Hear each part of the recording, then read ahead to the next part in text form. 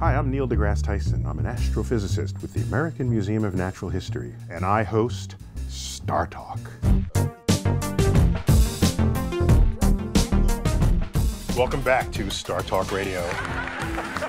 And it's fighting all these air molecules. Like, what's up with that? We win. Astrophysicists win. Oh! Yeah, I said it. Snap! Bada bing! Wow, I'm getting it! Richard Branson sold tickets on Virgin Galactic, I guess it was. Was it a couple 100,000 a pop? No, I don't quite have that in my wallet. But I'm a little worried because people see these spaceships that go up and down above Earth's atmosphere where you can see the stars while the sun is up, because the atmosphere is glowing, preventing you from seeing the stars, and then you rise up above the atmosphere, and you can see the night sky while the sun is there. That's the operational definition of space. So they get to say we've been into space, but there is no comparison between going up above the air and entering Earth's orbit.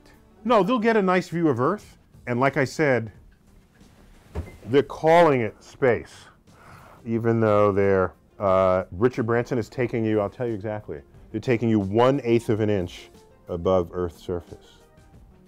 And yeah, it's a view you've never had before. But if you're going to send me into space and risk my life doing it, at whatever that risk level is, I want to at least go somewhere. Take me to the moon, to Mars or beyond. Don't just have me drive around the block. We've been doing that for 50 years. It's time to move on.